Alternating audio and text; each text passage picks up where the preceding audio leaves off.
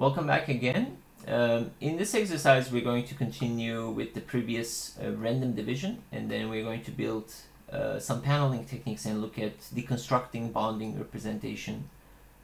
representation geometry, and other types of geometry manipulation. So I'm going to extract one of these surfaces that I have gotten from the division. And we're actually going to spend some time on building kind of a custom panel construction on this panel. And then we're going to apply it to the overall surface that we have.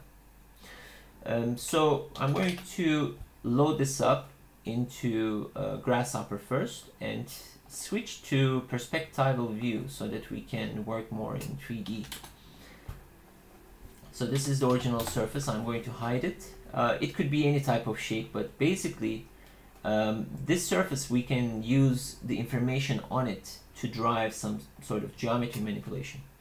So if you deconstruct the boundary representation, because this is a quad panel, so it's made out of 4 vertices, it will give you the face, the edges, and the vertices. And you can use this information to extract any type of data you want out of this. So for instance, for the vertices, we can actually specify list item. List item is located under sets list, and we can go through the vertices and basically extract any type of value at that index. So the first point, it seems to be at the bottom left corner, then it's going in the counterclockwise. The first index, second item is here, third item is here, and fourth item is over there. So we can extract each individual point. We can also extract individual lines. So let's say this is the third line. The first line is bottom at the bottom. Second one is on the right. Third one is on top. The fourth one is on the left. So it's also going counterclockwise. So what I want to do in this exercise is define some sort of a panel. So that panel could be in any type of geometry or form. And for this exercise, I'm going to basically evaluate a point between these edges. So imagining, so I take this edge, the 0 index edge, and then the second index. So I'm going to evaluate some point at these locations. So I'm going to do evaluate curve, and I get these curves. You can also reparameterize the evaluation and then evaluate the midpoint. Let's start by evaluating the midpoint, but you can see that the evaluation actually extracts kind of a interpolated data between this point and that point. And I'm going to do the same in the opposite direction. But you can see that when I move these points around, the panel is getting in a different shape. Basically, these values do not correspond with each other because this line, the bottom line, is going from left to right, and the top line is going from right to left. So I need to subtract this value from 1 so that those two values would correspond with each other.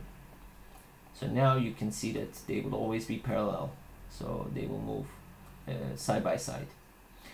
And the rest is pretty straightforward actually. I can just take these points, move them some value in the z direction, and do the same for the other point as well. And we can control the height of this value. And then I'm going to basically draw a line between these points. So we can say draw a line like that. And there are a bunch of ways we can actually close this panel. So we could say that maybe this is going to be our kind of an opening. So maybe we want to close it one side or the other. I can actually extract another edge, and that edge could be, let's see, let's look at the sides. Let's say we want to extract the third edge. And I want to basically combine these panels with each other. So there are a bunch of ways of combining these. Of course, the obvious one would be lofting. So if I loft these two with each other, I'm getting this sort of combination. It's basically we need to flip one side or the other, so we can start developing some three-dimensional geometry. And then the issue with this sort of geometry manipulation is you need to actually be careful with combining this type of lofted data. So towards the end, if we do this to multiple surfaces, let's actually grab multiple surfaces and try to run this data manipulation to all of them simultaneously, because at the end we're going to actually run this on our surface and we want this to be working with multiple surfaces. So if I right click here and choose set multiple surfaces and feed 3 surfaces this time, it's actually working quite fine, but sometimes depending on how you treat this data, you can see that it actually lofted them one-to-one, which is fine. But you can always add another v function here and feed these in, and that will couple up the geometry you want to be lofted with each other, so you can feed in one single information. This is always a lot better when you think about it. One last thing we could do is maybe we can close the bottom and the top corners with triangles. So I was thinking of maybe this could be kind of like a triangular prism with one side of the roof being open, so that could act like a panel. And we can do that by basically extracting these remaining edges. One of them is going to be actually those going to be the 0 and 1, these two, and we can extrude them to these moved points. So if I do extrude to point, so I get this edge and I can extrude it to this point. I'll close this bottom corner and I'll do the same thing to the other edge. So this top edge, I'll extrude it to the top corner. So essentially my panel is these 3 things combined, right? So this part is going to be open, so I can just feed those in as surfaces, and I can do a VREP join, and that will give me these panels, individual panels. Now we could actually add one more trick to this, which is the extrusion. So you know that we have a flat surface and we are extruding it by a uniform thickness, which is 1. But we can actually extract the area value from these surfaces, which are different. And the area values are going from 0.7 to 5.4. So imagine if we divided these values by 10. And this could give me individual values for the Z extrusion. And be careful that here the data is coming in clusters, right? So it's coming in lists, and here the data is uniform, it's the same.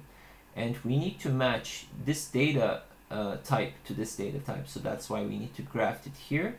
If I combine it now, you will see that the areas that are greater, they would extrude more. So if I decrease the division, you will see that type of difference. So the more area we have, the higher extrusion we would get. And this could be the panel that we want to have actually. So I can plug this in to the existing surfaces that we have, and let's see how it's going to work. So I'm going to, let's see here, the data is grafted. It was already working fine with multiple reference surfaces, so technically I can flatten this list and feed this up, and let's see how it will work. And there you go. So basically these surfaces, I'm going to hide them and hide this surface information as well.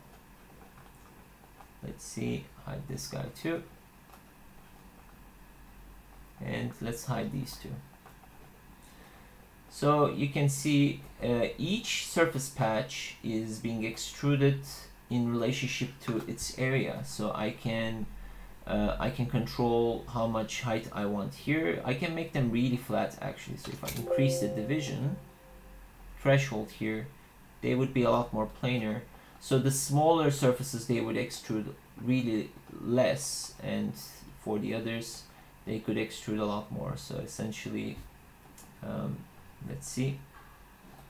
This is the kind of surface effect that I got.